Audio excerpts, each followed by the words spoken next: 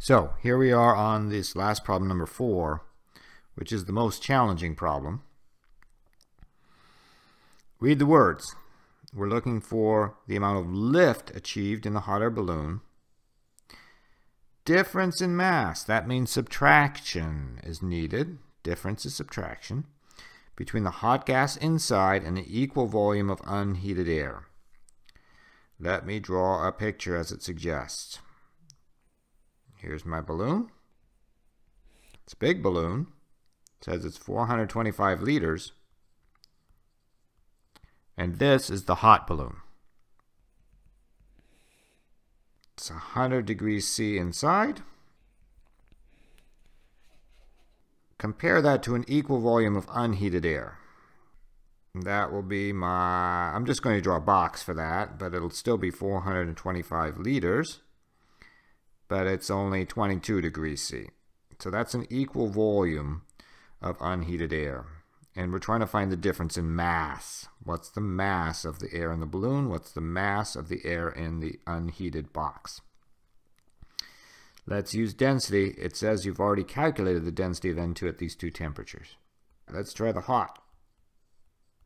We have 425 liters. I'm using dimensional analysis because I have the density right here. I already calculated it. 0.918 grams per liter. How many total grams is that? 390 grams.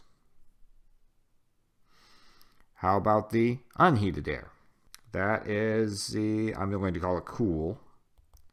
It's still 425 liters, but it's denser air.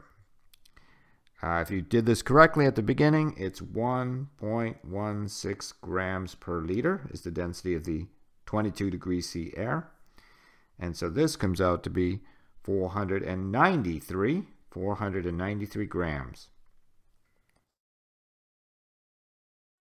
The difference in mass between these two numbers here gives you the lift.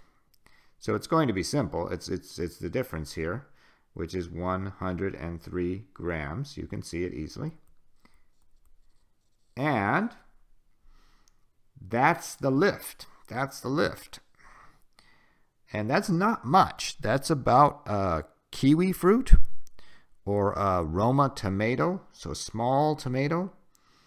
So this is a big, big balloon here, 425 liters, but it can only lift a small fruit. So if you wanted to lift a human, for example, you need an enormous balloon. So that's the take-home message here. Hot air balloon is not very effective at lifting things. You need an enormous volume to make it work.